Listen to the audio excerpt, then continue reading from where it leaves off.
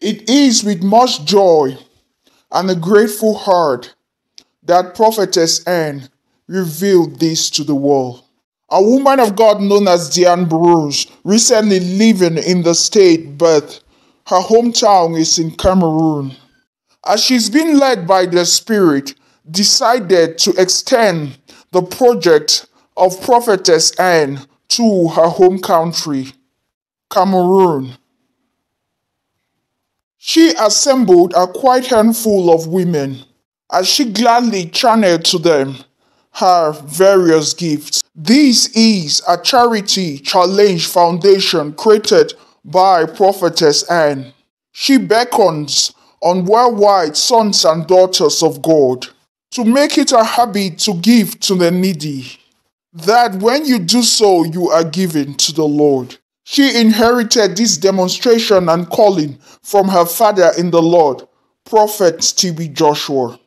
Prophet T.B. Joshua, one of his strongest foundation and calling was given. Prophetess Anne made it clear that the needy, the orphans, the widows, and the elderly are in need of our help, and we should extend our helping hands to them.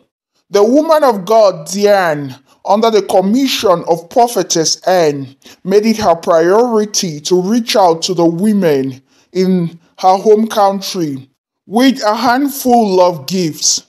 Different foodstuff, clothing, and finance were channeled to these women.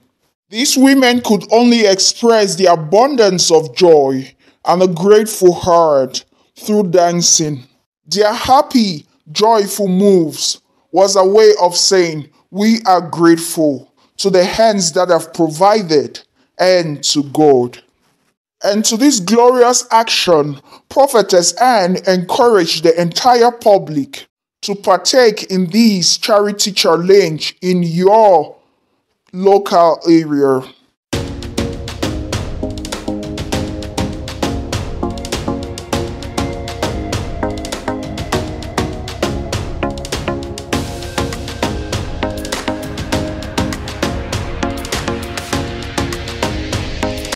Please don't forget to hit the subscribe button as a way to support the channel. We are grateful for all your efforts.